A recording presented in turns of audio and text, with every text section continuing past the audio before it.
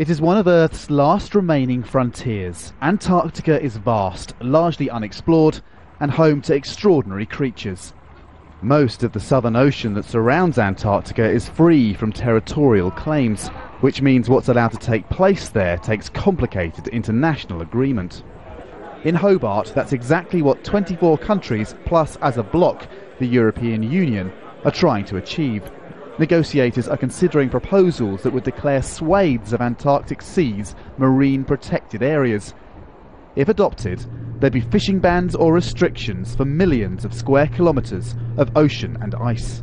It's a significant component of global ecosystems. The Southern Ocean makes an enormous contribution to global processes. It's probably the most significant ecosystem on Earth, terrestrial or marine, and there's a need to provide protection from that. Negotiations will be tough. Some countries want smaller areas protected with less restrictions than others. Some are wary of setting precedents.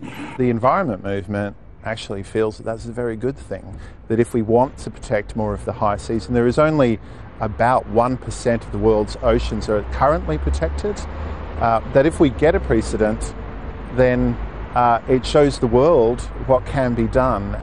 If agreement can be reached, it's creatures like these toothfish that stand to benefit. Remarkable animals with a form of antifreeze in their blood, theirs is also a prized and expensive meat. Fishing bans would also allow scientists to monitor the effects of climate change on ecosystems without the complicating factor of humans taking animals from the sea. Whaling, though, would not be covered. That falls under different treaties.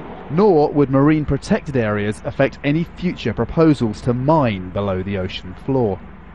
All 25 delegations here in Hobart need to agree for any deal to stick. That's going to be tough, but environmental campaigners say it's vital. Years of background talks have led up to this meeting. Missed this opportunity and lost perhaps forever will be the chance to protect parts of Antarctica as pristine wilderness.